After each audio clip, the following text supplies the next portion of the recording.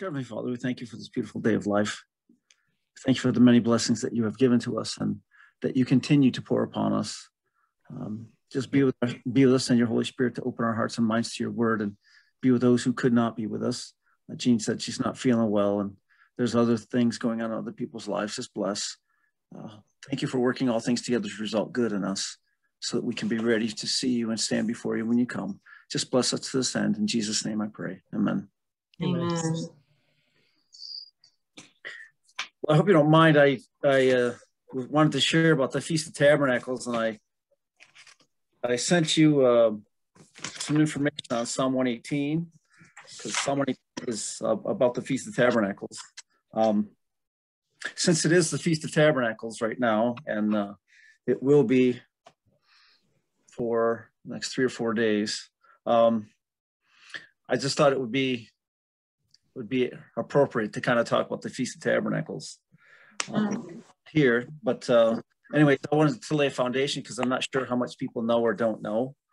So I wanted to kind of hear from you guys what you know about and go to different places in the scripture.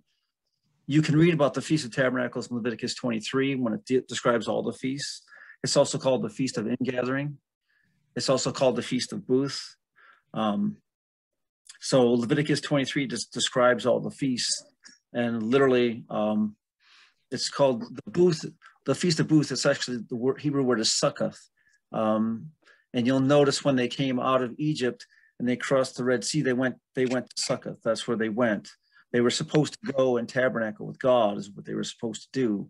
But of course, they were interested in golden calf and other things, so they didn't enter into the marriage relationship with God that God desired. So there was some wandering around the wilderness for a while. But so anyways, this feast is very interesting, and it's not very well known for some reason amongst us. But obviously, I think it's time for us to understand it. So I hope, did everybody get the structure that I gave you of Psalm 118? I hope we can talk about it, we can understand it. There's a couple texts I wanted to give you. If you go to Deuteronomy 31, by the way, if you're taking notes, there's Leviticus 23, Numbers 28, and Deuteronomy 16. All 3 places talk about the Feast of Tabernacles, the Feast of Booths. It's mentioned many other places in the Bible, but that's where in the Torah it's described as the Feast of Ingathering. It's also called the Solemn Feast. It's the Feast of Harvest, but it's for the fall of the year. So the focus of the Feast of Tabernacles and the harvest is the grapes and the wine, because it's a fall feast.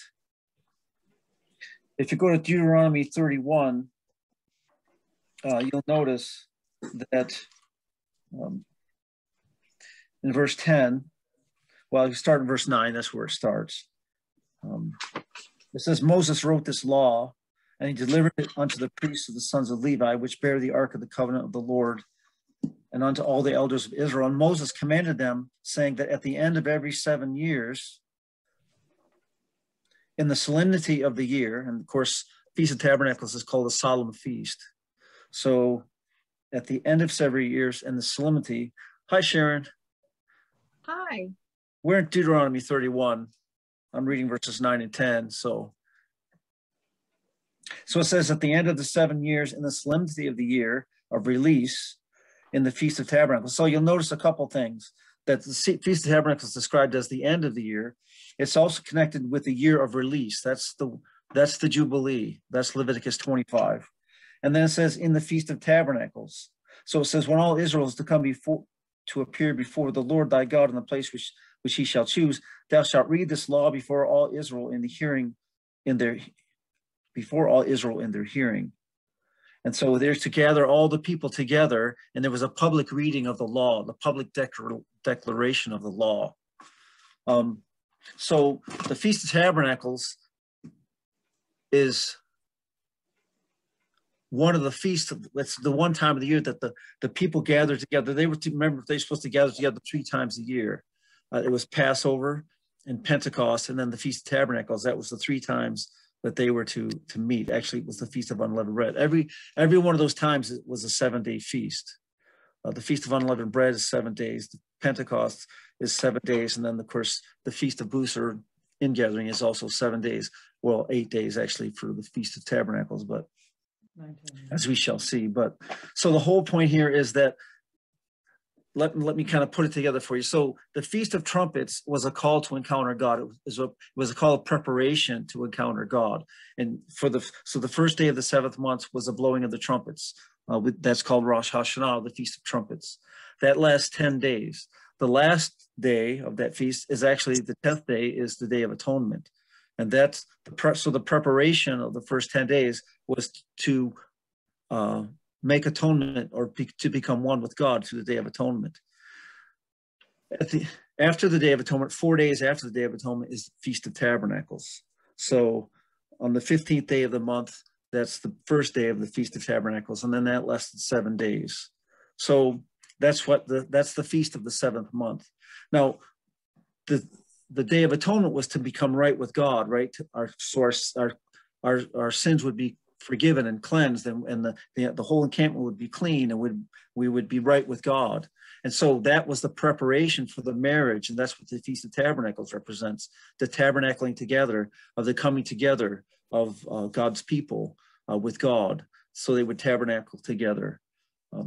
So it's significant that the reading of the law is connected to the Feast of Tabernacles, because actually the law, as you'll notice in this verse, that the reading of the law is connected to the year of release, or the proclamation of freedom. Because God's law is the perfect law of liberty, according to James. The Old Testament says it's the law that sets us free, right? So if we choose to function in harmony with God's law, then we're free. We're free from sin. We're free from slavery. We're free from sin and death and all the negative transgressions of God's law. But see, before the Day of Atonement, you and I weren't able to keep the law because we're sinful, right? So we were slaves to sin. So God sets us free from our slavery, and he atones for our sin, of course, with his own blood, and then he restores us to rightness. And now we're free to keep the law. And that's the freedom. So there's a proclamation of God's law, so that everybody hears the law. And now that you're right with God, and now that God has given provision through his sacrifice, through his son, he has given you provision. So now you can keep the law. So now you can tabernacle with God. You can abide with God, and God can abide in you. His word can abide in you, and you can abide with him. So the Feast of Tabernacles is connected to this marriage imagery. So here in Deuteronomy 31, that's where it talks about the public reading of the law at the Feast of Tabernacles. There's many other things I could tell you, but if you go to Zechariah 14, well, actually, let me take you to Hosea first. Hosea 7:5 and Hosea 9. There's some real interesting things here, some questions that I had in my mind that the Lord answered that helped me come to these conclusions that I'll share with you. So if you go to Hosea chapter 7, and if I go too fast, just ask questions or slow me down. I do want to get to the chiastic structure of Psalm 118. But Hosea 7, verse 5, if you're in the King James, it says, in the day of our king. Here in the NIV, it says, on the day of the festival of our king. If you turn over to Hosea 9,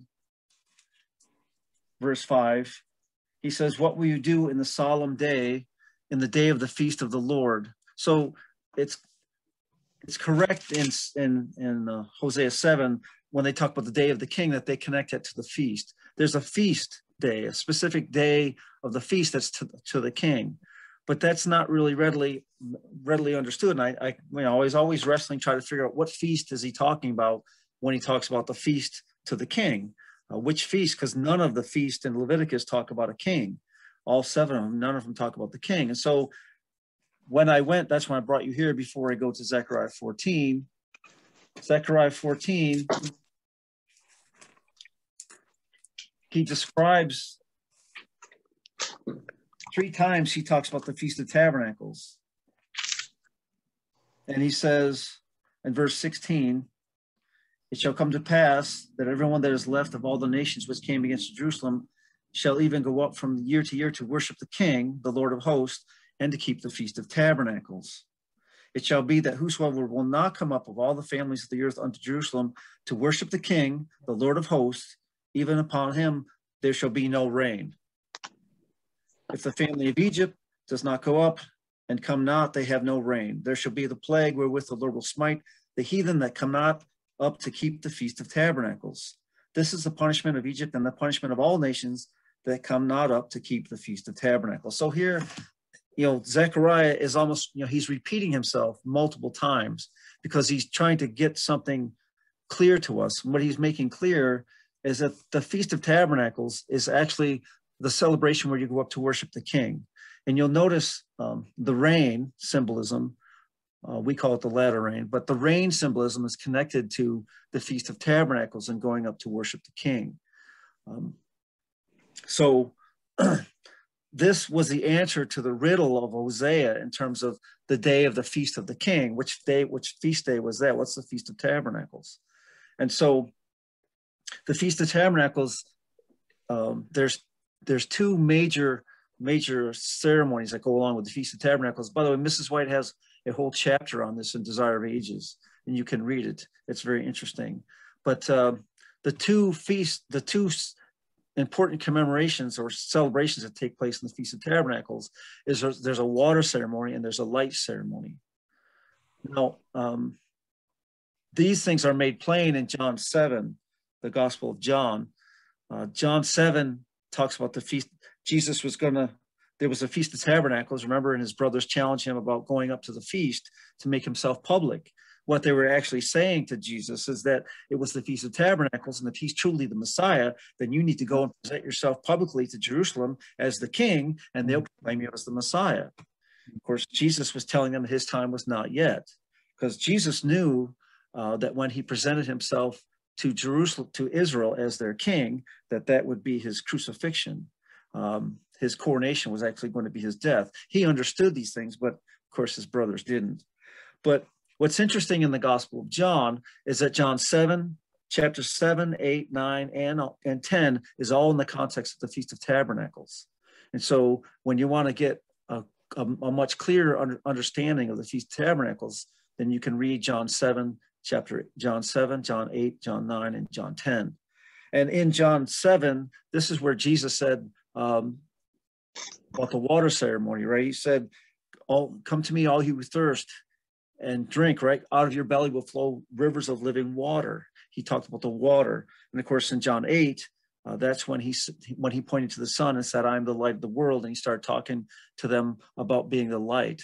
And of course, John 9 is when he heals the blind man again, and he starts talking about the light. So you see in John, the Gospel of John, when he presents the Feast of Tabernacles, and John is the only one of the gospel writers that does this, that he presents the light ceremony and the water ceremony as significant in terms of the declaration of Christ that he's the Messiah. So this is what's important. Let me try to explain my conclusions from this, and then we can jump into Psalm 118. So at the end of the Day of Atonement, when sins are atoned for, that's when, if you can read in Leviticus 26, that's when the Jubilee trumpet sounds. That's when the proclamation of freedom takes place. It's at the end of the Day of Atonement. But see, the Jews believed that they would receive a good seal at the end of the Day of Atonement. But the Jews knew that the Jewish custom and understanding was that even though the good seal came from the Day of Atonement, they didn't receive the seal until the last and greatest day of the Feast of Tabernacles, because the good seal actually had to do with the marriage, and the marriage wasn't complete or consummated until the Feast of Tabernacles. In the Bible, as you know, from the stories of Jacob, the wedding celebration took a whole week. And that's what the Feast of Tabernacles is. It's actually it's a wedding feast. And so that's why they did not receive the seal at the Day of Atonement, but they received it actually with the Feast of Tabernacles. Sue, is that a question or comment? Yeah. So the last day, was that the 7th or the 8th? Well, that's the point. There's 7, but there's really 8, right? Yeah. That's the thing, and that's what you see in John 7, right? the Leviticus says it's a 7-day feast, but then on the 8th day of the feast, then so you see the 7, but there's really 8. By the way, this imagery carries over in Revelation. Remember, there's 7, the 7 horns on the beast, but then there's the 8th. Same thing with Jesus walking amidst the 7 golden candlesticks. There's 7 candlesticks, but really there's 8 because he's the 8th, right? So the 7 individual actually come together to become one in Christ, and then so he's the 8th. So it's the same with the Feast of Tabernacles. There's 7 days, but really there's 8. There's the 8th day of the feast. So, you had mentioned that it to be a solemn occasion, but it's to be a joyful occasion. That's right. So seeing that's the mixing of the two. It's a solemn occasion because it's life, but it's a joyous occasion because, of course, you'll see in our psalm, it's a joyous occasion for those who have been sins have been atoned for, and they're being married to the King. This is a joyous occasion. But for those who will not receive the King, then this is a solemn occasion because it's actually going to be their destruction, as you'll see in the psalm. It's the same thing we talk about the second coming of Christ, right? This is a joyous occasion. Well, for God's people, yeah, the second coming is a joyous occasion, but for the wicked, it's not a joyous occasion. So it's called a solemn feast. At the same time, it's called the festival of joy, right? Because their sins are forgiven. They're at one with their Creator, and they're being married to their God. So therefore, this is a joyous occasion for those who have celebrated the feast. Now, there's some other kingship imagery that is involved. Leviticus as well as Deuteronomy and Numbers talk about the Feast of Tabernacles. They would take 3 branches from 3 different trees, and they would hold these branches, right? It was part of the celebration. Of course, you're in Zechariah. We know Zechariah 6 and Zechariah 3. What is that branch? What's the symbol? What's this branch a symbol of? Christ. It's the symbol of Christ. And what specifically about Christ is it a symbol of? Zechariah says he's the branch. That's right. 6, right? That's right. And so what happens with the branch? Symbol of his kingship. That's right. So it says, so this is, if you're in Zechariah 6, he says in verse 11, take silver and gold and make crowns and set them upon the head of Joshua, the son of Jehozadak, the high priest. So what's happening here? He's being coronated. He's being coronated. So the high priest, which is Jesus, is being coronated as king, right? Then he says, speak unto him, saying, thus speaketh the Lord of hosts, saying, behold, the man whose name is the branch. And you'll notice the word branch is in all capital letters. That's signifying deity. Throughout the Bible, you see that the words, and when they're all in caps like that, signifies deity. By the way, that's what's so significant in Revelation 17, when the harlot, her letters are all in caps. She's claiming actually to be God, but that's, of course, a different topic. But so here's the branch. He shall grow up out of his place. He shall build the temple of the Lord. So there's the tabernacle idea, building the tabernacle. And then it says again, even he shall build the temple of the Lord, and he shall bear the glory, and he shall sit and rule upon his throne, and he shall be priest upon his throne, and the council of peace shall be between them both. So what happens here is that at some point, according to Zechariah, the Father is going to take Jesus, the high priest, he's going to place him on the throne, and he's going to coronate him as king, and then that's when Christ becomes king. That begins actually the mixing of the end of the Day of Atonement and the Feast of Tabernacles. He says there in verse 13, and there'll be harmony between the two. That's right. The merging. That's right. That's right. And that's the same idea. Remember, was it Ezekiel, or when he talks about the 2 rods, and then the 2 rods become one, the 2 branches, right? Because the reason why they're holding 3 branches from 3 different trees at the Feast of Tabernacles is because each of those branches represent Christ, but Christ has a 3-phase ministry. He's the suffering servant, the prophet, then he's the priest, and then he's the king. So they have three branches in their hand because those three branches actually describe all three ministries of the Messiah, right? So that's part of the Feast of Tabernacles imagery. And they would have a citrus fruit in there, I think, in their left hand. What would that be representative? Well, it's the fruit. It's a harvest ingathering. So the fruit of the work of the Messiah, right? So we all become demonstrations of the fruit of his ministry, of his work. That's why it's a celebration of the ingathering, right? And so there's, in Revelation 14, for example, in Revelation 14, we talked about the three angels' messages. The ingathering is in terms of grapes. So we become the grapes that are harvested, right? Of course, there's a positive harvest and there's a negative harvest, right?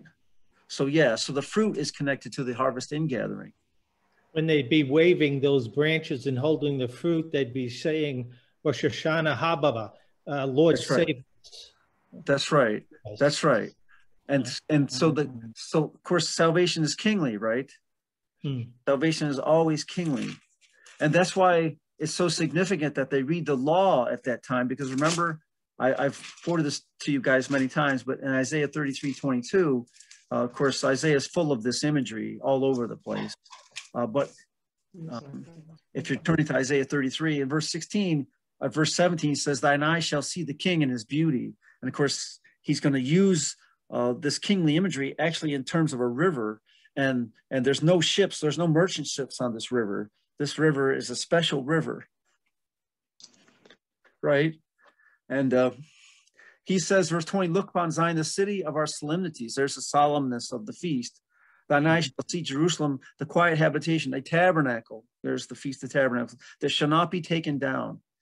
No one of the stakes thereof shall ever be removed. Neither shall any of the cords thereof be broken. But there the glorious Lord will be unto us a place of broad rivers and streams, wherein there's no galley or oars, there's no merchants, there's no exploiters here on this river, right? The merchants are exploiters in these ships. In the ancient world, the merchandise came from shipping. And so just like in Revelation 18, the shipmasters are part of this merchants of the earth that are exploiting people. But here on this river, there's no exploitation, right?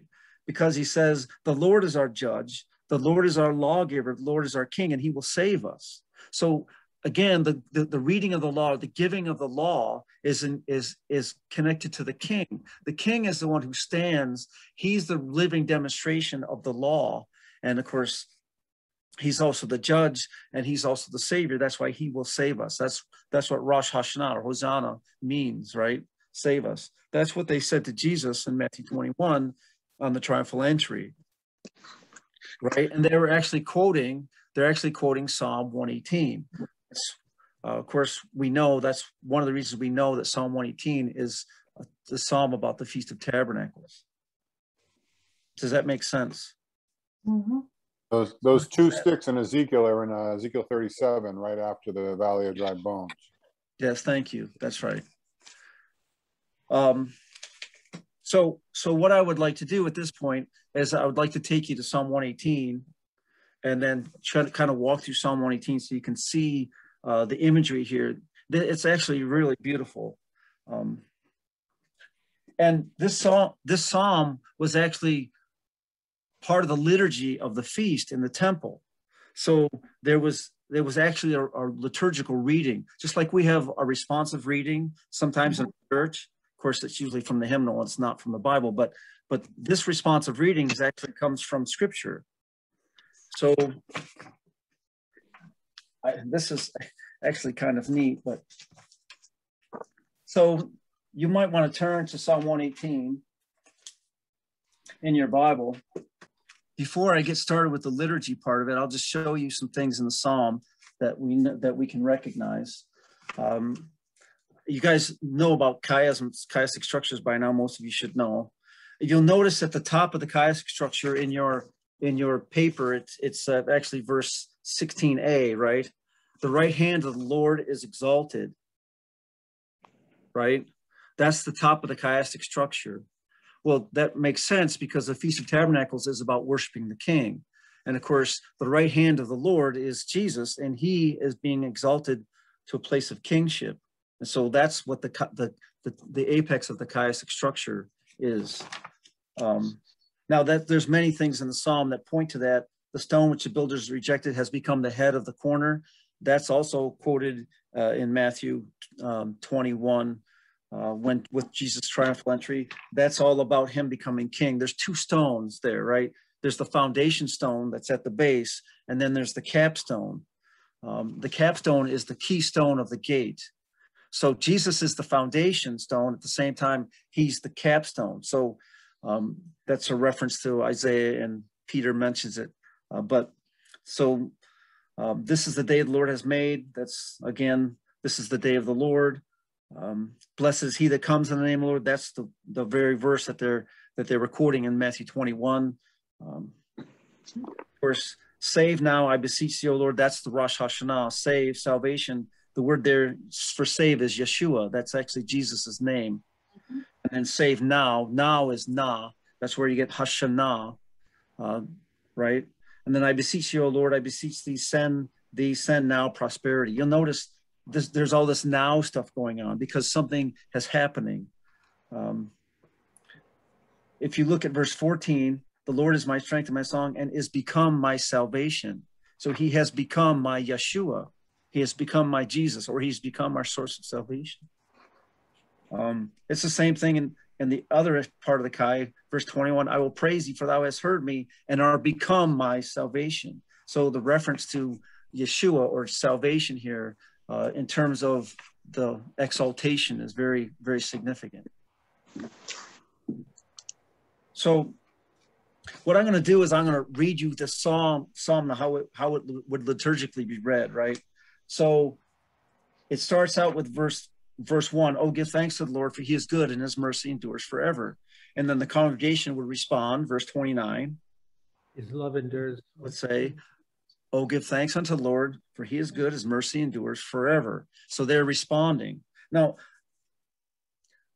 you'll notice in the psalm that the emphasis for the Day of Atonement and the emphasis of the Feast of Tabernacles is on mercy. Now, this is significant because mercy triumphs over justice, right? What are people in our society crying for? Justice. What are they marching down the streets and burning buildings and all this? What do they say? What do they say they want? Justice. Okay, so what sense does that make? Doesn't. Think of this. Different kingdom based on mercy. Yeah, no kidding, right? Because all of us have sinned and fall short of the glory of God, right? So the wages of sin is what? Death. Yeah. So do we really want justice? Do we really want what's coming to us? No. Do we really want what's rightfully ours? No. So thanks to the Lord, for he is good, for his mercy. See, we cry for mercy. God's people are crying for mercy. The world is crying for justice, but they don't know what they're crying for. And actually, if that God would give them what they're actually asking, then they would die. By the way, you'll notice here at the end, look at the top of the chiastic of the structure of the psalm, right? It says the right hand of the Lord exalted. And it says the right hand of the Lord does valiantly. Well, look at look at verse 17. What does it say? I shall not die but live and declare what? Lord. That's right. So the point here is I didn't get what I deserved. I got I got the blessing of the Lord because I deserve death. But I'm not going to die, I'm going to live. So there's a death resurrection experience connected to this encountering the King. Have we encountered that before? Have we talked about this before? Yeah. Notice in the midst of the psalm, the congregation is responding, I shall not die, but I will live. It's because what was supposed to happen, if we received justice, we would all die. But that's why we're pleading. That's why we're pleading, I beseech thee, O Lord, save me now, I beseech thee, save me, right? Send me life, give me life, because I don't deserve life, right? So this is the beauty of the psalm. There's a lot of beautiful theology wrapped up into this liturgy of the psalm. So the first verse is said, then the second verse it says, let Israel now say, And then the response is verse 28. So let Israel now say, and then the congregation will respond by saying verse 28. Thou art my God. God, and I will praise thee. Thou art my God, I will exalt thee. Right? So then after that, then he says, let the house of Aaron now say, and then the congregation would respond, we have blessed you out of the house of the Lord. God is the Lord, which has showed us the light. With bow in hand, we join in the festal procession up to the horns of the altar. And there's your imagery of them holding the branches, the boughs in hand. That's the Feast of Tabernacles imagery. Now, why is that significant? Because notice it says that they're blessed from the house of the Lord. At the end of the Day of Atonement, the high priest would go to the door of the sanctuary. He would raise both his hands and he would pronounce the priestly blessing of number 6, right? The Lord bless you and keep you. The Lord cause his face to shine upon you and be gracious to you. The Lord lift up his countenance upon you and give you peace. And then it says that therefore he would put God's name on the people. See, that's the blessing from the house of God. God lifting up his countenance or shining his face upon us. That's what gives us light. That's what gives us life. That's what the light ceremony is, right? So this is the blessing that comes from the house of God. So here, when he talks about this blessing, we beseech thee, we have blessed you out of the house of the Lord. That's the blessing he's talking about. That's why it's connected to the house of Aaron at the beginning. Does that make sense? Yeah. And then the person would start again and said, let them that now fear the Lord, let them that fear the Lord now say. And then what they would say is, blessed is he who comes in the name of the Lord. So you'll notice there's 3 parts of the congregation. Israel, what does the word Israel mean? Prevails with God. Yeah, it means the prince of God. That's right. He prevails with God. So the Israel of God deals with the princes or the leadership there. And then the house of Aaron, who's that? That's the priests, the Levites. That's the priests. That's the Levites. And then them that fear the Lord, who's that? The rest of the congregation. That's the rest of the congregation. So all 3 parts of the kingdom are making the statement, let this part of the kingdom now say, and then the response of the people is, and by the way, this is beautiful, that when the princes say, let Israel now say, the response is, thou art my God, I will praise thee, thou art my God, and I will exalt thee. So the princes are not exalting themselves, they're exalting who? Their God. By the way, that's what I've been trying to share with you. When Christ takes the throne here at the Feast of Tabernacles, the emphasis is on his Godhead. He returns back to his place as God. Now, he was always God. He never ceased being God. But when he became a man, he laid aside his divinity and the privileges of his divinity to become a man, to die for us. But when he's exalted to back to his throne, he's exalted back to the place of authority. He's placed on the throne. He is God. He's always been God. He's God. He's going to be worshipped as God. When Jesus comes, he's God. This is our God. He has come to save us, right? Remember Thomas when he said, my Lord and my God. After his resurrection, he realized he was God. See, that's what we need to realize, that Jesus is God, right? So this is part of the Feast of Tabernacles, exalting Christ to his rightful place. Yes. So that's just beautiful. That's how the whole great controversy started. That's right. That's right. This is what solves the issue of the great controversy. This is the revelation. I have a question. I was always told by my uncle that Psalms 118, verse 8, verse 9, somewhere in there, was actually chiastic for the whole Bible, in the center of the Bible. That's possible. I know the Bible has many chiastic structures, right? That's right. I haven't done the whole Bible yet, so maybe Jeff can take care of that. That would be some work. To me earlier today. But you'll notice, you see the second page I sent you? You'll notice that as you already know, if you're dealing with chiastic structures, there's chiastic structures within chiastic structures, right? So this is a multi-level, that's why I use the onion analogy. Yeah, there's many chiasms. So verse 7 through 13 of Psalm 118 is actually a mini chiastic structure that explains the stone the builders rejected has become the capstone. And it actually explains, well, many things, but so you can see there's chiasms within chiasms. So that's see the cross there. I don't know. It compassed me about. Yeah. So then the next part of the liturgy is verse 5. So it says, I called upon the Lord in my distress. And then, of course, the response to that is going to be verse 25. And he says, they respond, save me now, Lord. I beseech thee, O Lord. O Lord, I beseech thee, send now prosperity. So you can see the calling, they're calling on God, right? And then the plea, the response to Lord, save me now, Lord, I beseech thee, send now prosperity.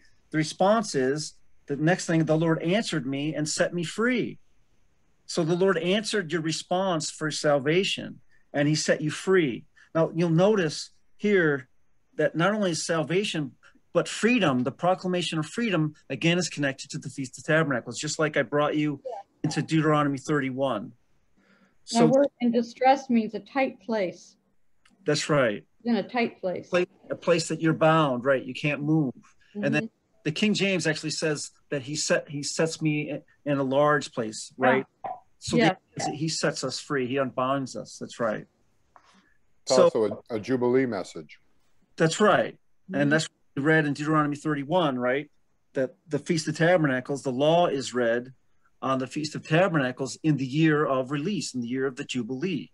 So the proclamation of freedom and the reading of the law and the feast celebration of the Feast of Tabernacles are all connected together with the Jubilee. Amen. So this is where you can see right here in the Psalm, the Lord answered and set me free. So then he says, I shall see my desire upon them that hate me. This is verses 7 through 13. And all those verses would be read because actually just describing what they're trying to do to the Messiah, to destroy him. Mm-hmm. And that's why that is chiastically paired with verses 22 and 23. That this is the day the Lord, the stone which the builders rejected has become the head of the corner. This is marvelous in our eyes, but the Lord has done this, right?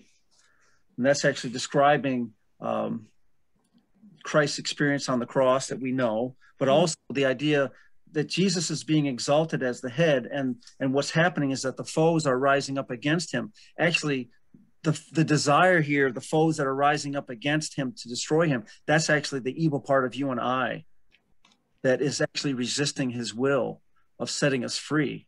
I don't know if you've seen that in yourself, that there's a part of you that doesn't want to die. There's a part of you that wants to cling to sin. There's a part of you that doesn't want to be set free. And so there's a struggle there, right? It also describes, by the way, that's represented by the wicked who surround the cross and were jeering at Christ and try to tempt him. Satan was using them to try to tempt him to come down, right, to cause him to fall. And you'll notice if you look at the verses in Psalm 7, verses 7 through 13, it describes that experience. The Lord, I'll read them. The Lord taketh my part with them that help me. Therefore shall I see my desire upon them that hate me. Mm-hmm. It's better to trust in the Lord than to put confidence in man.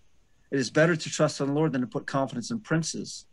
All nations compass me about, but in the name of the Lord I will destroy them.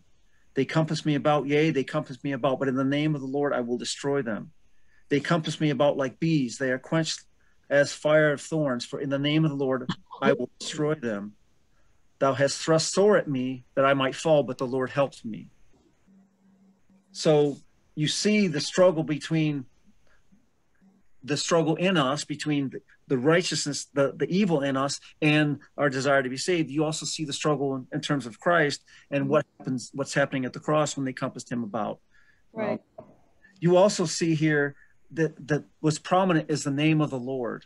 It's in the name of the Lord. See, that's significant because the seal at the Feast of Tabernacles that is received by the bride is what? The name of the Lord. The name of her husband. That's right. the name of the bridegroom. And the name of the bridegroom, the name of our bridegroom is Jesus Christ our Lord. He's God. So the name of our bridegroom is actually the character of God. That's the seal that we receive in the name of the Lord. So here in the Psalm, it describes the sealing taking place in terms of what Christ did when he won our salvation. And that's why that is chiastically paired with the stone which the builders rejected has become the head of the corner. So this has become the head. The word head is Rosh, and that means he's the leader. He's the head of all things, right? I see a lot of imagery in Psalms too that go along with a lot of this, you know. That's right. That's right. And Psalm 2 is a coronation psalm. Yeah, That's right. definitely. So then And he does all of this. He does all of this for his name's sake. That's right. So then you see, he says, the Lord is my strength and my song. He is become my salvation. So see, this is become is a reference to the transition in administration of Christ. He is become, right? It's the same thing you see in the stone the builders rejected has become the head of the corner. Something has happened. So here you see the Lord is my strength and my song. He is become my salvation. By the way, the word again for salvation is Yeshua. So it's Jesus's name. He has become my Jesus. He has become the source of my salvation. So, of course, chiastically paired with that, he says, the congregation says, I will praise thee, for thou hast heard me, and art become my salvation. So they reiterate that. And then, of course, here's your joy, Jim, that you were talking about for the Feast of Tabernacles. The voice of rejoicing in salvation is in the tabernacles of the righteous. Amen. So there's your joy for the Feast of Tabernacles. And why is there joy? Well, the chiastically paired, because I shall not die, but I shall live, and I shall declare the works of the Lord. How do you declare the works of the Lord? By being transformed. That's right. In his character. By receiving his name and reflecting his character. That's right. Because we become his bride, and we're going to reflect glory, right? That's by the way, that's part of the ceremony, right? In John 6:29 helps us understand how that happens. He says that the way to do the works of the Lord is to believe on him whom he has sent. That's right.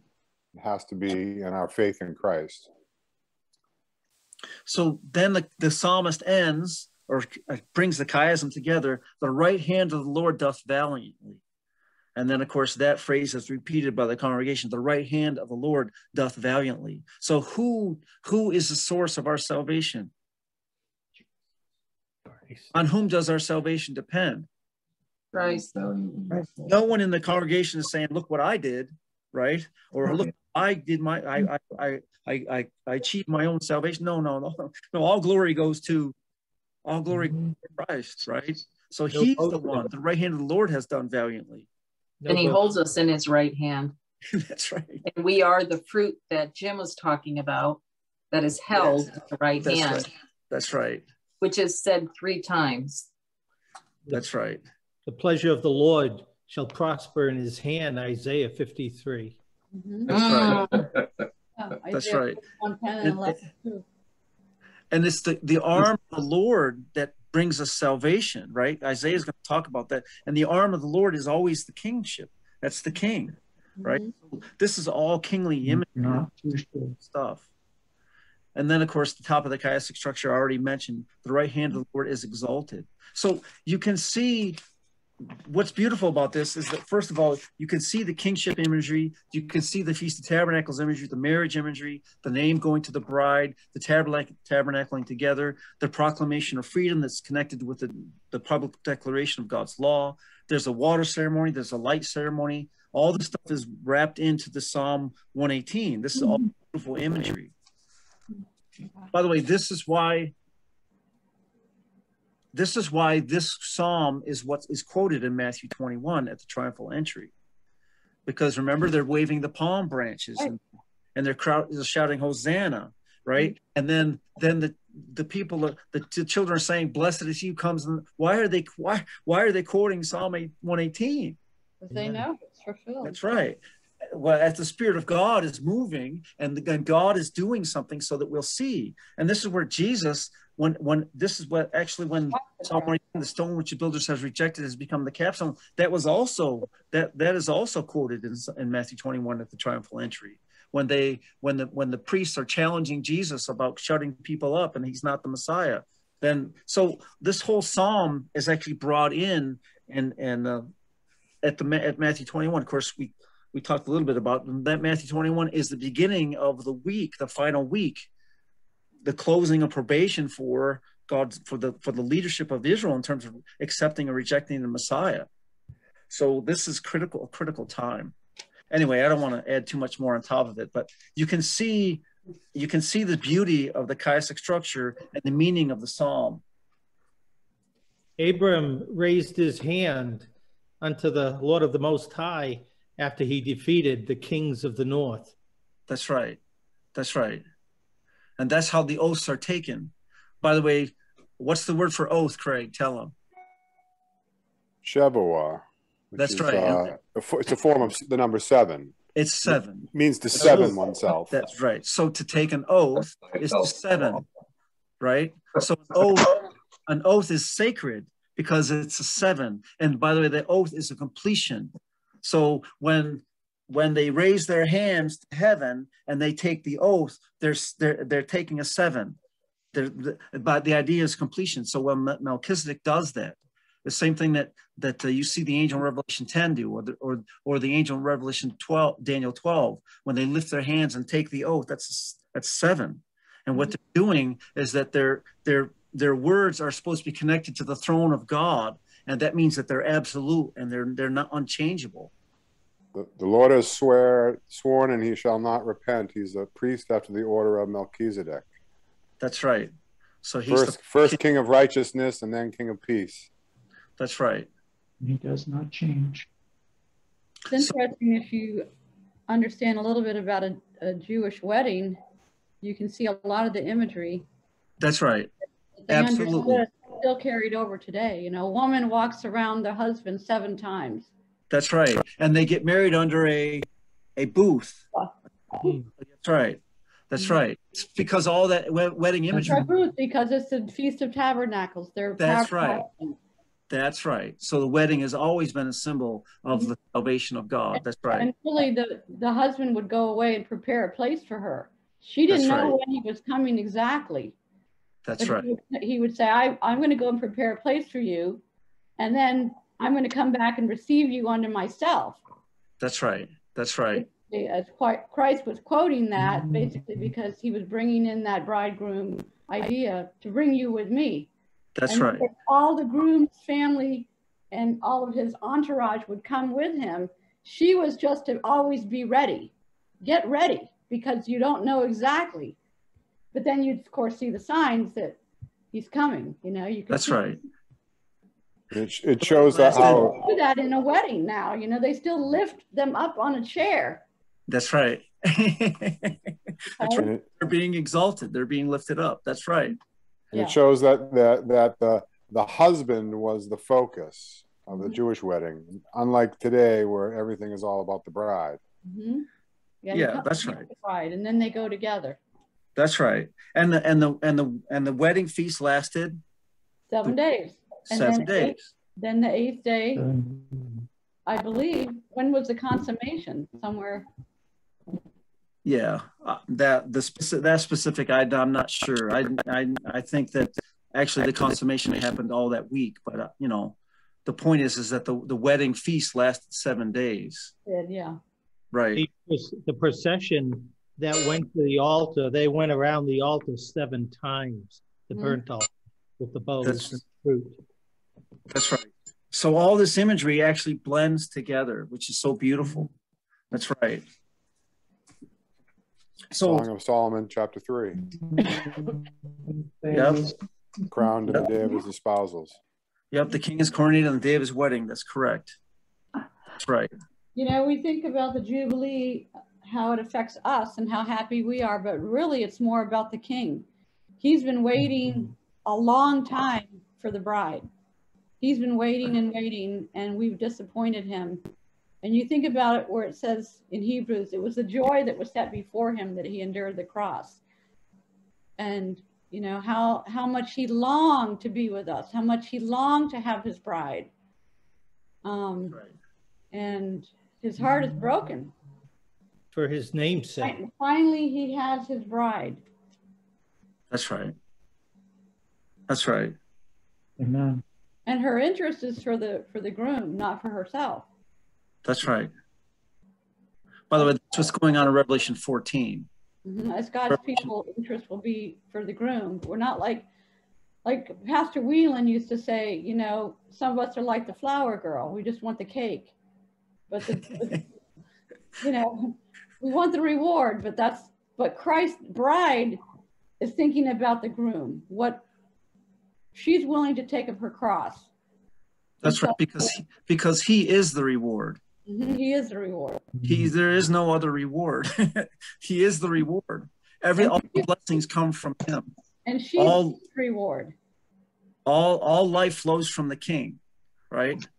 Remember that Nebuchadnezzar, the tree, and Daniel 4, right? Everything in his kingdom gets life from that tree, right? So the king is the source of life. That's where the whole water rain imagery, the latter rain and the river of life imagery, that river of life comes from the rock, that stone the builders rejected. When that rock is struck, living water comes from that rock, right? He's the source of life. He's the tree of life. He's the river of life. He's the light of life. He's the word of life. He's the bread of life. We're going to, for eternity, we're going to be looking at all these symbolisms saying, yep, that's Jesus. Yep, that's Jesus. Yep, he's everything. He is literally everything. It's all about him. And we become reflections of his character. We become sons and daughters of God. Like the moon reflects the sun. That's right. And that's the beauty of the Feast of Tabernacles, that it's all about worshiping the king is beholding the king in his beauty. It's just awesome stuff. Now, the light ceremony and the water ceremonies, most Adventists do not understand when they talk about the latter rain, or they talk about the earth being lit with God's glory, the loud cry. They don't understand that those things, those events do not happen. They happen in the context of Christ being king. That's what they have. That's what's going on. And when we see these things, we're supposed to know that he has become king. And in the Psalm, he says, verse 2 says, let Israel now say. And then again, let the house of Aaron now say. Let them now fear the Lord say. And that's why he said, I stressed is become, and he is in the tabernacles, that he has become our salvation. He is become the head of the corner. This is the day that the Lord has made. This is the time and space that the light of God is shining for us to see the glory of the righteous one, the source of all light. This is the day he has made. That's the day of the Lord that we say we look forward to. Amen. So it's important. It cometh in the name of the Lord. It's important It's important to remember that there was a lot of blood shared, from 13 bulls to 2 rams to 14 lambs to a goat, and successively it went down to 12 bulls and 2 rams and 14 lambs and 1 goat, and it kept down. There was a lot of blood poured out on this feast of salvation and joy. Tremendous amount that was offered up. Goes down till it gets to 7. That's right. Right. Till it gets to 7. That's right. 7, 2, 14, and 1. Yep. And it's interesting, the 14 and the 1 never change, right? Of course, part of what's going on there is that the idea of those sacrifices was part of the feast, that they were partaking of those sacrifices in the feast. So they were literally, just like Passover, they were eating the sacrifice as part of the feast.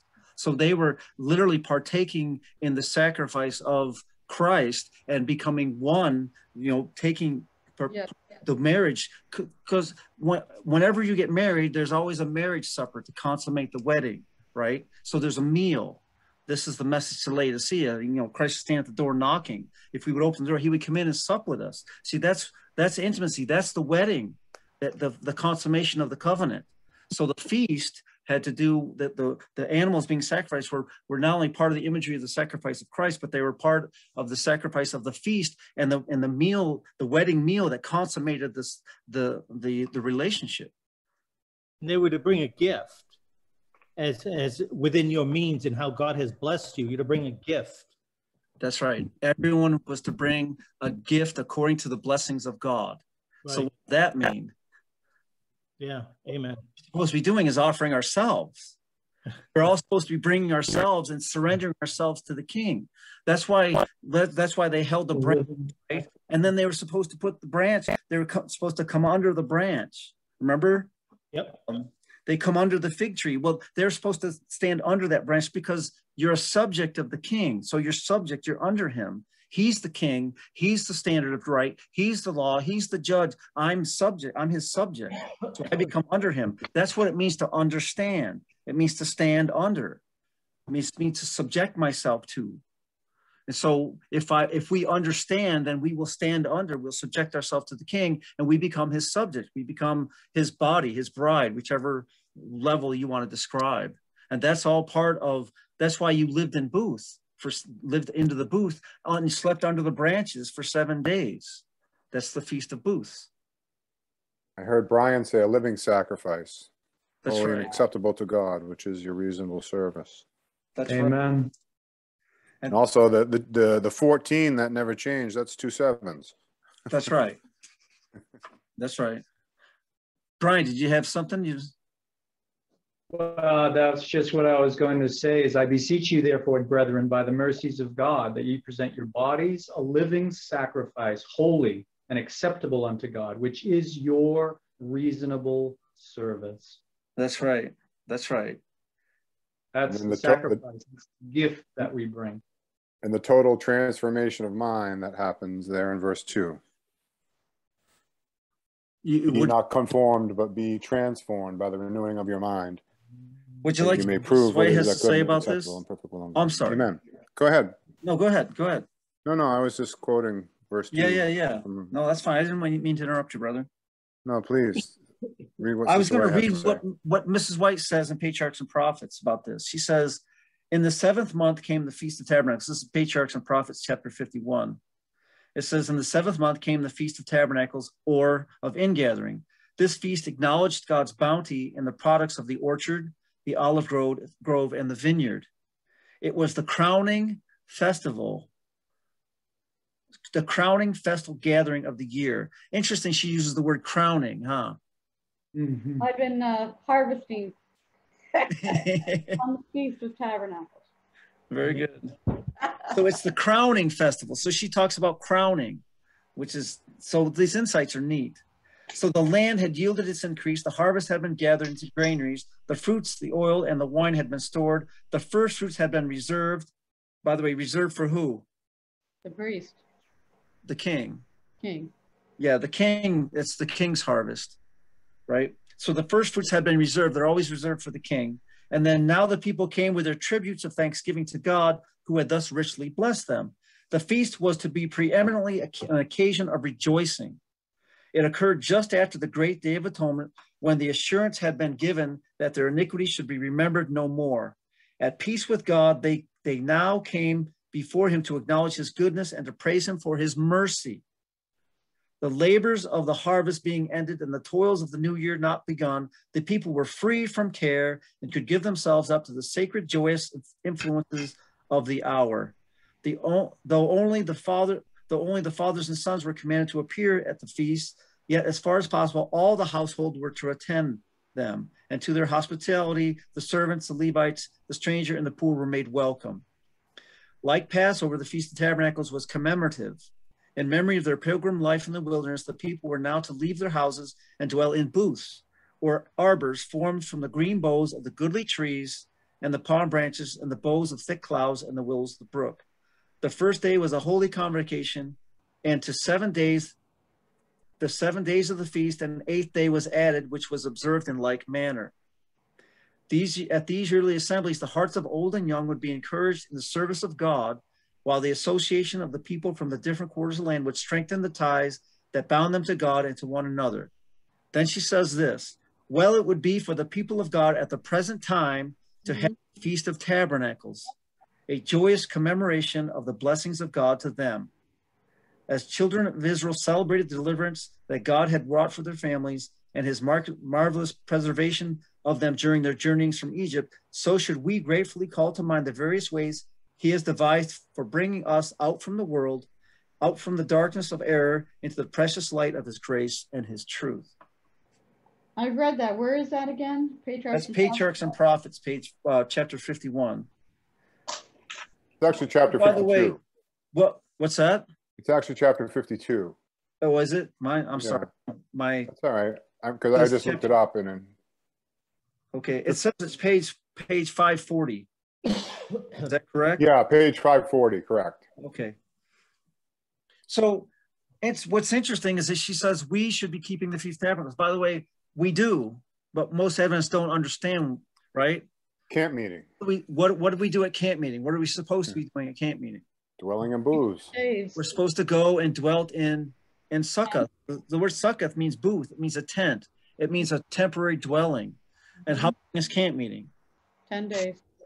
Well, it's supposed to be 7. It's supposed to be 7 or 8 days, right? Yeah. You say it starts Friday and ends the next Sabbath. So the whole point is that camp meeting is an Adventist tradition because our founders were steeped in biblical theology, and all the people were supposed to come and celebrate the Feast of Tabernacles, and that's what camp meeting was all about. But of course, most people don't understand what camp meeting is about anymore, and they don't even go. But anyway, so it's interesting that of all the feasts, she says the Feast of Tabernacles is the one that we're supposed to be commemorating because that still has yet to be fulfilled. Yes. Will the Feast of Tabernacles be fulfilled? Being fulfilled. Yeah, that's right. And what's the event? In her day, it was yet to be fulfilled. That's right. And what's the event? The earthquake, the changing of the government, the crowning of the king. All the festal events have to do with Christ, and the event that is to take place that fulfills the Feast of Tabernacles is when he is become king. That's the event. And by the way, that's the event that we're supposed to be studying and celebrating and praising God, and we're looking for and studying for when we come together at the Feast of Tabernacles, a camp meeting. That's supposed to be the emphasis of camp meeting, to study the prophecies, to understand the coming of the king and the preparation for the coming of the king that is necessary. It's interesting that Passover is the first feast and Tabernacles is the 7th, the last feast. So they sort of there's this chiastic connection between them. That's right. And you've got that. You were talking about how the sacrifices and you see in Passover, but there were also the sacrifices connected to Tabernacles. And of course, you see the Israelites tabernacling through the wilderness before they entered into the promised land after the Passover. Yeah. And we saw, Christ was coronated the first time at Passover, and he's coronated the second time in the Feast of Tabernacles. That's right. Yeah. In the middle of that chiasm is Pentecost, the 4th feast, the outpouring of the Spirit that comes with it, that helps us understand what these things mean. Right. Hey, Jeff, did you have a comment? Yeah, could you, I get the chiastic between the verses 7 through 13 and the stone which the builders rejected, and you spent a minute or two on that. But could you just elaborate a bit more on verses 7 through 13? We've been talking about mercy and all these great things, and then 3 times, I will destroy them, I will destroy them, I will destroy them. Can you just elaborate on that, the 7 through 13? Just a moment. Yeah. So you'll notice that the idea here is that they said they compassed me about. They compassed me about. They compassed me about. What does that mean? It circled around them. Right. Remember when Jesus described the abomination of desolation in Matthew 24, what did he say? That they're going to do what to the city? They're going to encompass it. they're going to encompass about the city, right? So the idea here, the encompassing about is actually describing the synagoguing of Satan, the synagogue, the three parts of the kingdom that is resisting the true king. The three parts of that kingdom come together. That's what compassing about means. So the abomination of desolation has to do with the three parts of Satan's kingdom in place, and they try to exercise their authority or their will. And so you'll see, for example, in the crucifixion of Christ, you see the Jewish people they consort together with Pilate and with the Romans to kill Christ. So you see the Pharisees and the Sadducees uniting together to crucify Christ. So you see this compassing about is actually the synagoguing of Satan, or the coming together of the three parts of his kingdom to try to destroy Christ and to kill his anointed, to use Psalm 2, right? So the point here, actually, Psalm 110. So the point here is that when they're compassing him about, the idea is that because they rejected light and truth, instead of maturing in righteousness, now they're going to mature in evil. And that's where this abomination of desolation is the result of rejecting Christ as their king. That's why he says the stone that the builders rejected becomes the capstone, or he becomes the king. And because they rejected him as their king, then they remember, we have no king but Caesar. And so in AD 70, who comes to destroy the city? Well, the very king that they chose, right? They chose Caesar as their king. And who comes to destroy the city? Well, the Romans do. Well, they made themselves subject to this king, and now they're going to receive the desolation, the destruction that comes from the king that they've chosen, because they rejected the king of life, so they accepted another king, and that king is not going to be able to give them life. So this compassing him about is connected to the three parts of Satan's kingdom coming together, coalescing together, synagoguing together to try to kill the Lord and his anointed, to try to destroy the kingdom of God. But it's not going to happen.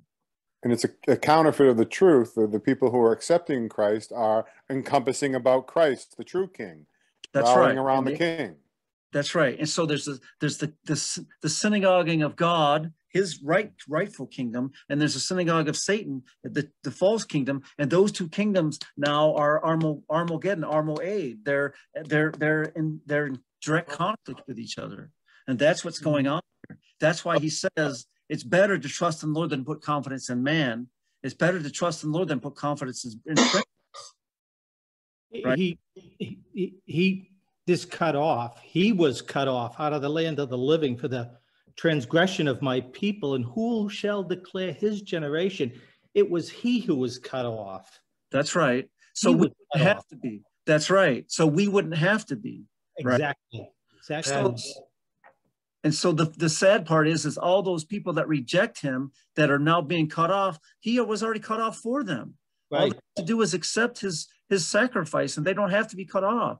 But because of their pride and their willingness to accept him as a sacrifice, now they have to bear their own transgression, and they're going to be. That's why he says they become his enemies, and they're going to be destroyed, and he will destroy them.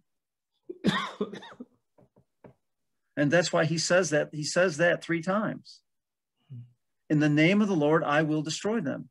Again, in verse 10, again, 11, in the name of the Lord, I will destroy them. And then in verse 12, in the name of the Lord, I will destroy them. What's going to happen to the wicked when Christ comes? They'll be destroyed. Yes. And how are they destroyed? What destroys them? They ask for the rocks and the mountains. They ask for the rocks and the mountains to hide their faces from the one who sits on the throne. They ask for destruction. That's right. From the glory of the Lord. It's the glory of the Lord that destroys them. That's right. It's as they're clinging to their sins. It's not that he kills them per se, but they refuse to be that's right.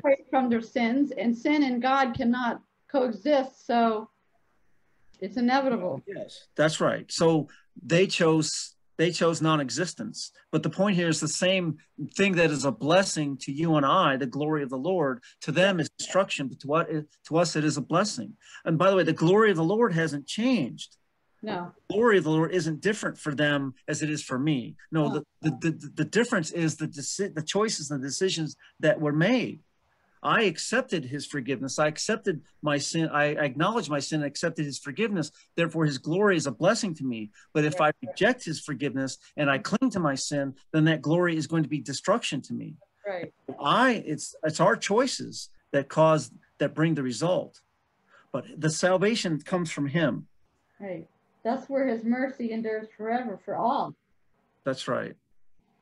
So that's my explanation. Notice it's verse 7 and verse 13 is chiously paired by this idea that the Lord helped me. Right? Here's the stone their builders rejected is saying that the Lord helped me. So in other words, Jesus is on the cross trusting in his Father, right? Yes. He didn't exercise his own divine power and authority. No, he surrendered himself to his Father, and he trusted in his Father. That's what he did. And that's what we're to do, to surrender ourselves to our King and to trust in our King. We're going to have the same 3 levels of evil coming against us. We see it all through Revelation. That's right. Just like the 3 levels of evil in us, there's 3 levels of evil against us. That's right. So I don't know if does that help, Jeff? Oh no, that's thank you very much. No, that's kind of what I was thinking. I just needed to hear it spread out a little bit. Thank you. Why did you leave verses 8 and 9 out of that chiasm? How did you come up with that? Just didn't fit? I didn't leave them out in my explanation, but I know you talked to me in the explanation, just on the PDF you sent.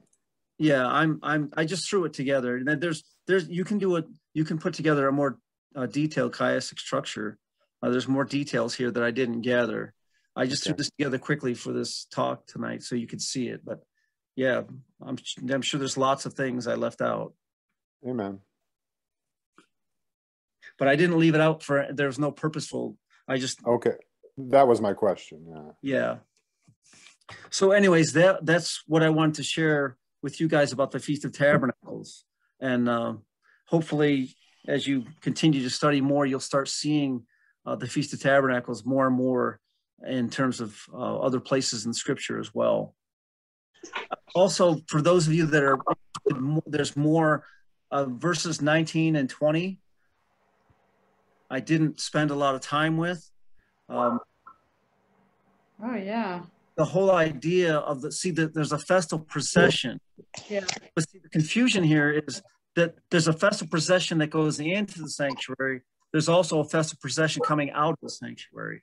And so verse 19 and 20, which I didn't mention at all, and I didn't purposely leave them out because they're not important, because they are, deals with this gate of this festal procession going through the gate. As you already know, the gate is the place of the coronation. The gate is also the place of where the capstone is placed.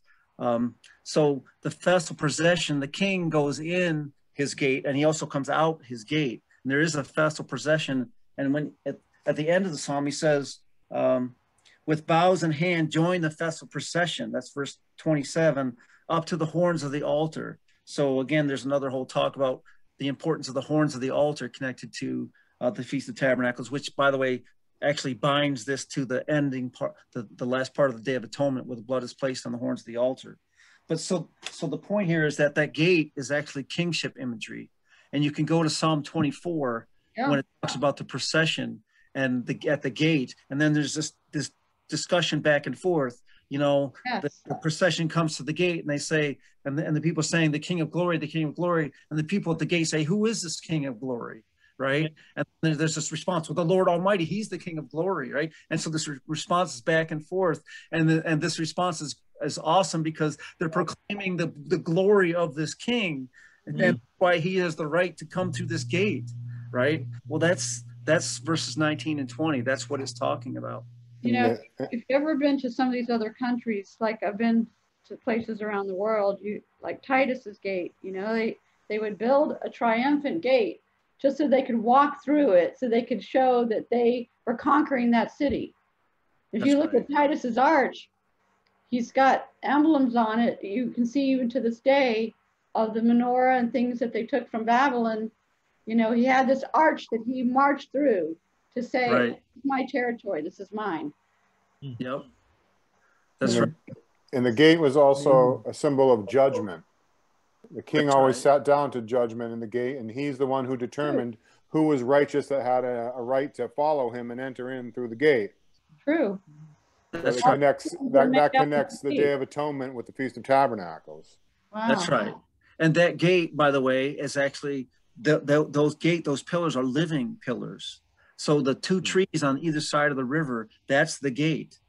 That's the gate of God. And the king is on the one side and the priest is on the other. And then the throne in the middle, that's God himself. That's a gate. So the Garden of Eden, the tree of life, that's a gate. The verses that we talk about, that's a gate. Zechariah 4 and Zechariah 6, that's a gate. The two witnesses in Revelation 11, that's a gate. You know, these are the door. Jesus says, I am the door, right? So when we talk about him being the bread of life and the tree of life and the light of life and the living water, he's also the gate. He's the door. True. So that's all this imagery is. It's lifting up the gates and bringing them to the front of the top of the hill, you know? That's right. So in other words, he conquered that domain is what he's saying. Samson. But that's right. Nehemiah wanted the gates closed because of the traffic and merchandise that was coming through on the Sabbath day. Yeah, that's right. That the gates be closed. And isn't it interesting? That's what was when that was the last thing to be restored, because that was the first thing that the people that didn't want Jerusalem to be rebuilt wanted to stay destroyed. Because the gate is destroyed, then there's no authority there. There's no access. There's no way to keep anything out or keep anything in. Yeah. Interesting how the gates are open. Of course, you have the 12 tribes on each of those gates, but the gates are open, but they're closed when the wicked are wanting to surround the city to take over. Yeah, and those gates, by the way, there's the 12 tribes are one part of the gate, and the 12 apostles are the other, right? Those are living gates, right? Yeah. See, that's the imagery of Daniel 8 again. That's the imagery that we've been talking about the river and the two witnesses on either side, and this fighting for this position by the tree of life, by the river of life. That's they're fighting for the kingship of this world. That's what they're fighting over. But when the true king takes his place, that's going to be the end of that discussion. That's right. Hallelujah. Amen. Those gates also refer to our own brain in what we let in and what we don't let in. That's right. That's right. Amen. That's exactly correct. Before my eyes, Job, no vile thing. I think of television. Yeah, that's right. Yep. So this is just beautiful imagery. It's just a Feast of Tabernacles is just amazing stuff. And it's amazing all these years that we have been so blind to it. Of course, now it's time, right? Now, that's right. So it's now increase of knowledge. Yep. Us to wake up, and you know that's what the latter rain is. The latter rain is the outpouring of the Holy Spirit, which is connected to the coronation of the King, that awakens God's people to the truth of the Word of God, because the Word of God, the living Word of God, is the King Himself, and so the whole idea of the latter rain, the outpouring Spirit, is that the Word of God comes to life in His people, and I begin to see the Scripture through new eyes. I begin to see what it's literally saying. It's a living Word of God, it becomes alive. What did Jesus say at the beginning of his 7? He said, the time is fulfilled and the kingdom of God is at hand. Repent ye and believe the gospel. That's just right. Like there's a declaration at the the end time of 7. That's right. Time is fulfilled. The time of the King. Well, we're living in exciting times. Amen. It's a wonderful time to be alive. Yeah. Even though we are distressed and persecuted and hated, still a wonderful time. Yeah. How many our pioneers and all our prophets. Well, and the thing, The thing is, how they treated our king is what we are to expect how they're going to treat us. Amen. Yeah. If we expect anything different, then we're not in touch with our king. No. And it's because his presence is with us. That's why they treat us that way, and that's why it's still a blessing. It's because, and that's why all the prophets long to live in that time, is because we have that special access to the presence of the Lord with us, the conquering king. Yes. Yeah. Right. Something becomes available to us through him that has not been available before. Mm-hmm. Yes. Through his kingly anointing. That's Yeah. right.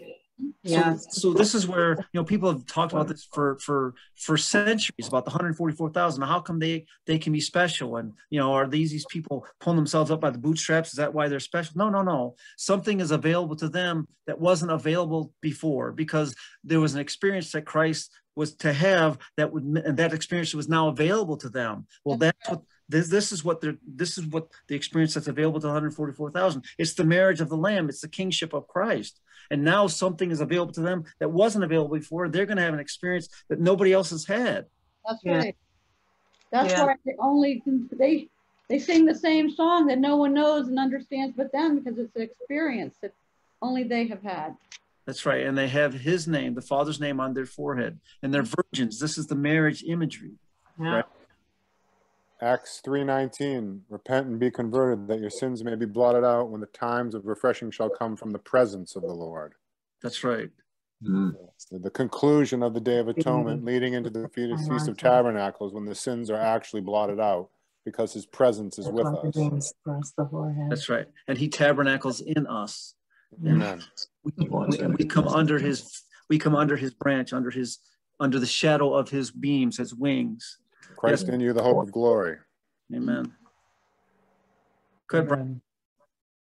Now, hope does not disappoint, because the love of God has been poured out in our hearts by the Holy Spirit who was given to us. Amen. That's Romans 5:5. And then farther down in Romans 5:10, he says, we shall be saved by his life. Amen. He pours his life into us. If we will confess our sins, he is faithful and just to forgive us and to cleanse us from all unrighteousness, to transform our characters. Christ in you, the hope of glory. Yes. Yeah, we're reconciled by his death, but we're saved by his life. Amen. Amen. Living blood in us. We need that transfusion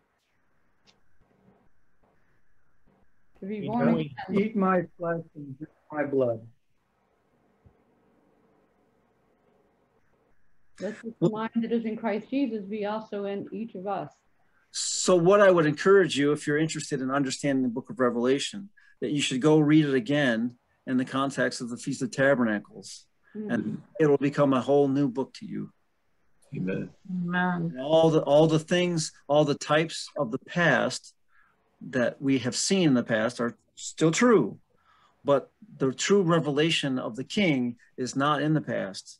It's in the present and the future. And therefore the book of Revelation is in the present and in the future. It's not just in the past. Of course, it's the eternal gospel, so obviously it's in all place and all time. But the point is that if you study the book of Revelation in the context of the Feast of Tabernacles, you will see new revelations of Christ. Antitypical view. That's right. In light of the Feast of Tabernacles. That's one of the things that I've been doing with the book of Daniel, which is why I'm sharing you the things that I've been sharing with Daniel. It's the same thing. And when you look at something in the light of Christ, in light of his kingly ministry, you see it one way. When I look at it in terms of his priestly ministry, I see it another way. When I look at it in terms of his teaching ministry, I see it a different way. When I look at it in terms of him as a sacrifice, the Lamb of God, I see it a different. So every time I look at the same scripture through the diamond of Christ and from a different perspective, it shows new beauty, new light. That's the new light that Mrs. White was talking about. Dear Heavenly Father, the love that would not let us go. Thank you so much for your word. Thank you for your living word. Father, we just adore you, and we We thank you for sending your son to die for us. We thank you for his life, his death, and his resurrection. And Lord, we so want to be your servants, to be subject to you, to be your bride, to do all that we do and say to glorify you. Just bless us to this end. Father, you have called each of us for a purpose, and there's other lives that we are to touch, that we are to influence for your kingdom. So please bless us, empower us, give us wisdom to understand and to stand under the King and to do all that we can to glorify you and lift you up. Just bless us, Father. Pour your Holy Spirit upon us. Give us the mind of Christ. Give us the heart of Christ. May we wear the robe of your righteousness and shine light in this dark world, that they may know the King of glory and see the King in his beauty. Just bless us. In Jesus' name I pray. Amen. Amen. Amen.